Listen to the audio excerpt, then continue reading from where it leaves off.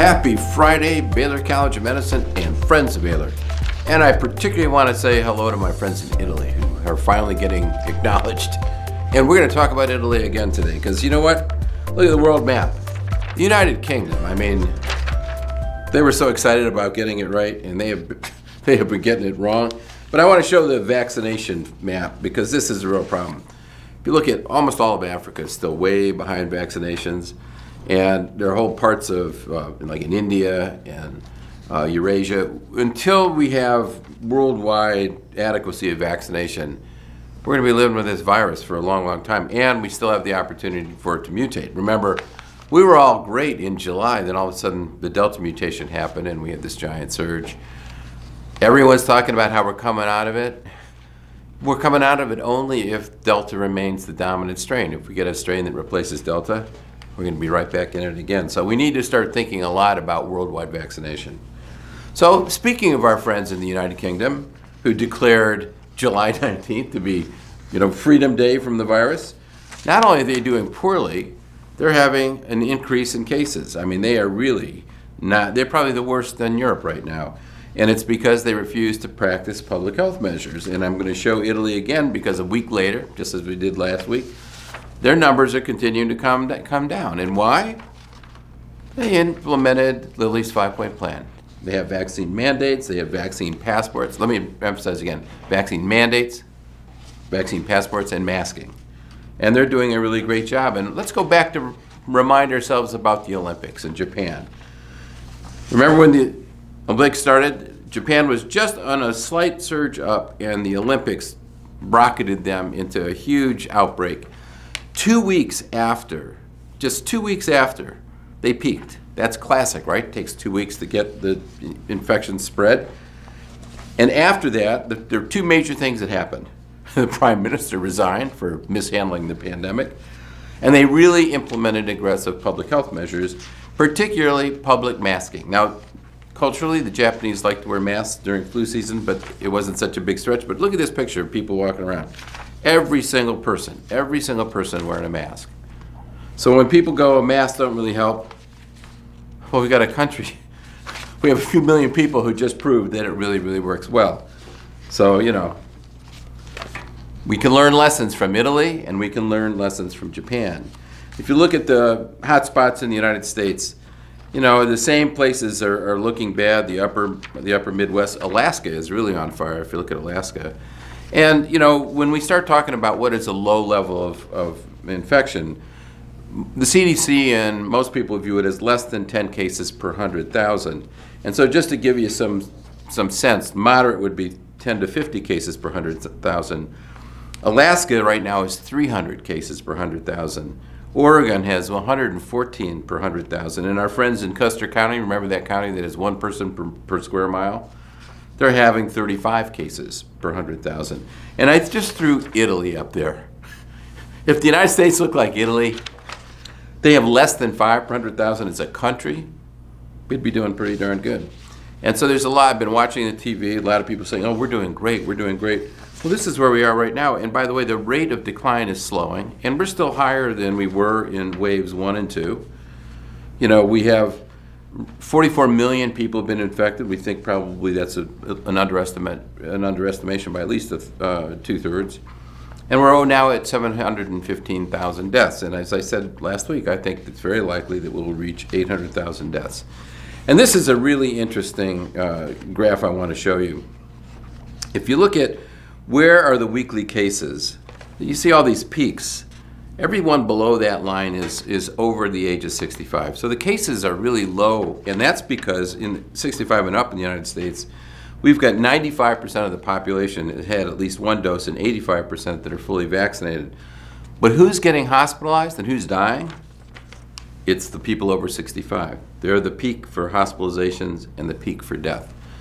So when we all talk about why should young people get vaccinated? Well, for one thing, to protect themselves because they're being hospitalized and they're dying, but not at the rate as the older community. And so in order to protect our vulnerable older community, and me, will somebody please help me?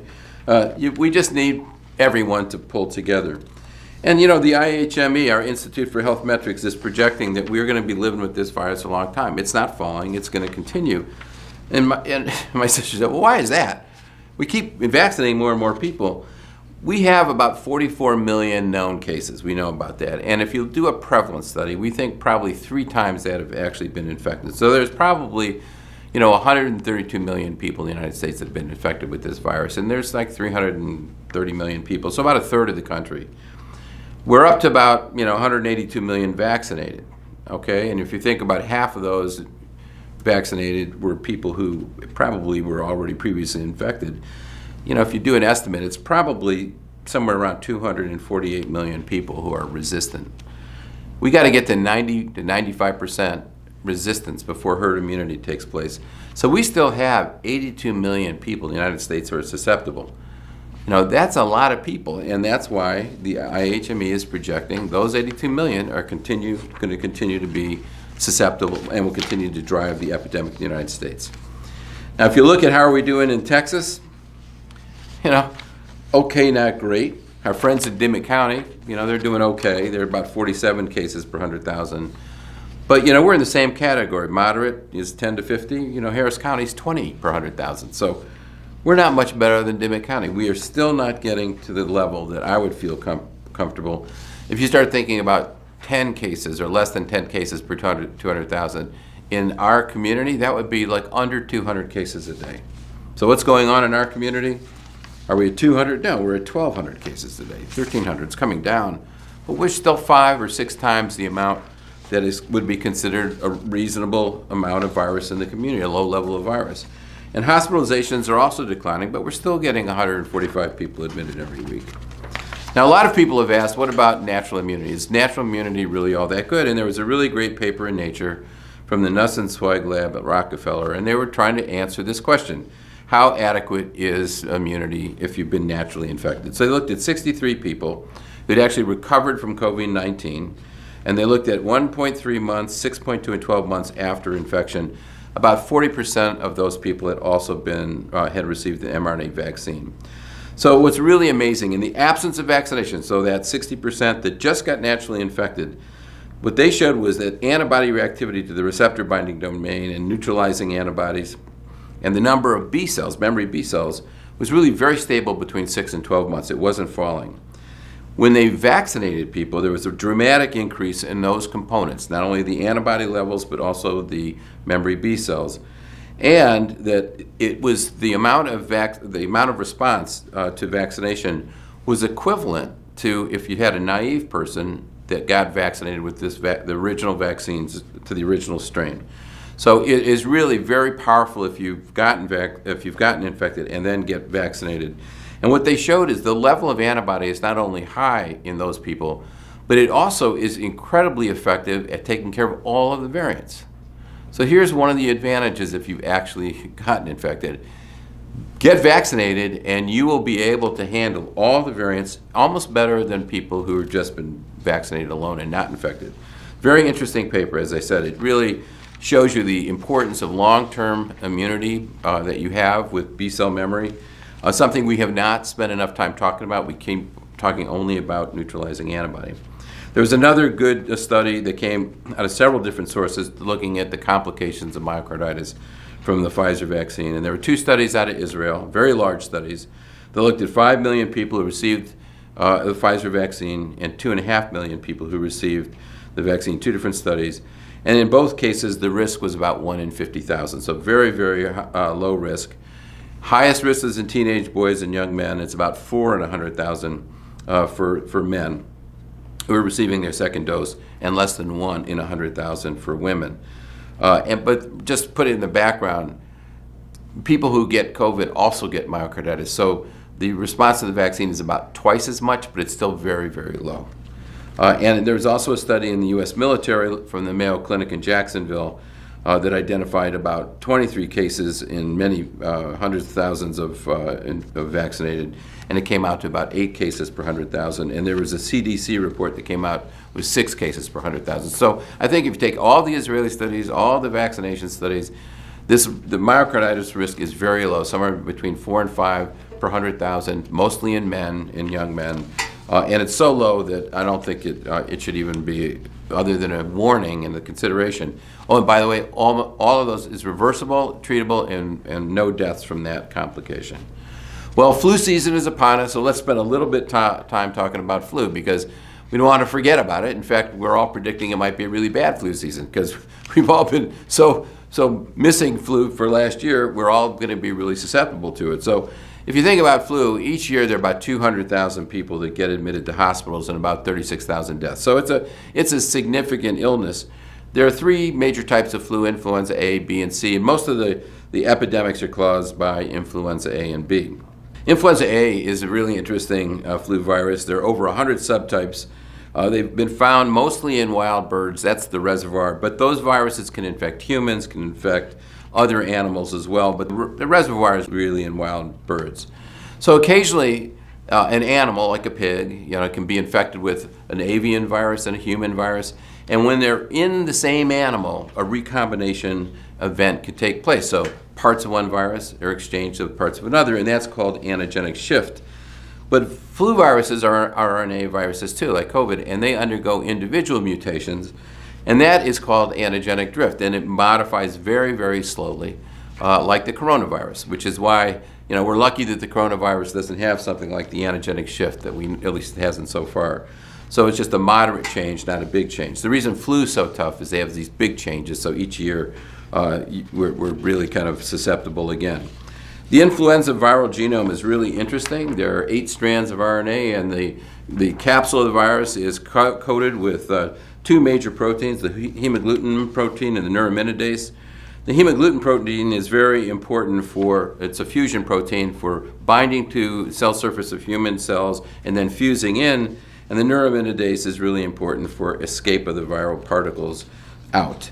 And there's so many different varieties of the influenza A proteins. There are 18 different hemagglutinin subtypes, and there are 11 different neuraminidase subtypes. We identify the virus based on what the hemagglutinin is and what the N is. So when you say H1N1, it's the first variety of the hemagglutinin and the one variety of the neuraminidase. And if you look at these, influenza B is much less likely to mutate. So influenza A has a lot of variation, and you can see all the subclades, all the variation in influenza A. But influenza B has 2 major lineages. They're named after where they were isolated. The Victoria isolate from Australia, and Yamagata. And so those 2 are the main lineages. And as I said, influenza A tends to change a lot, influenza B not so much. And in making a vaccine, they usually, when they talk about quadrivalent vaccine, they pick usually one influenza H1N1, usually one influenza H3N2, and then one each of the B viruses. And that's why it's called a quadrivalent, because they have all 4 covered. So it's really interesting in this year, because of COVID and all of our public health measures. Look at what happened with flu this year. It disappeared. I mean, these are the number of influenza cases. You see all these spikes each year. 2021, nothing. And what happened, and what we're really concerned about, that was true of many of the respiratory viruses, including respiratory syncytial virus, which is a common virus in children, very serious upper respiratory infection. And look what happened with RSV this year. Because there were so many people susceptible, all of a sudden we had a giant spike. And so we're very concerned, all of us, that we're going to have a big flu spike now that we've relaxed all of our public health measures and masking, and we have a susceptible population. You can see the big impact. There were very few deaths last year because of flu, and in Australia there were virtually no deaths. And so one of the things I want to say is we are really worried. I mean, it's good news that it was great last year, but when we have a complete population that didn't get infected, we're very susceptible this year. So please, I know I've been begging you to get your COVID vaccines. Get your flu shot. I think flu's going to be very bad this season. So in the same way RSV was. So please get your flu shots. So I want to end this week with a couple of shout outs. First of all, a shout out to the Astros. I mean, you got to give them credit. I think it's their 5th win in a row in their division. Fantastic team, and we hope that they win again. And of course, a giant shout out to William Shatner. Captain Kirk finally made it back to space. I have to tell you though, the whole thing with him being scared to death to go to space and being a very public fear of this, kind of, kind of ruined my view of Captain Kirk. I'm not sure I'm ever going to watch that courageous Captain Kirk go off and split his infinities to boldly go. It's supposed to be to go boldly, but to boldly go where no man has gone before. And of course, now I'm really excited because you don't know this yet, but first to hear about it. Lily has been selected to be the first dog in space. Now, in the modern era. Remember that, I forget when the Russians were putting all kinds of animals up in space. I think they sent a dog up once. But Lily is going to be the first one to go in the modern era. So we're very excited, and we can't wait to tell you about that in the coming weeks. And until then, I can't wait to see you next week.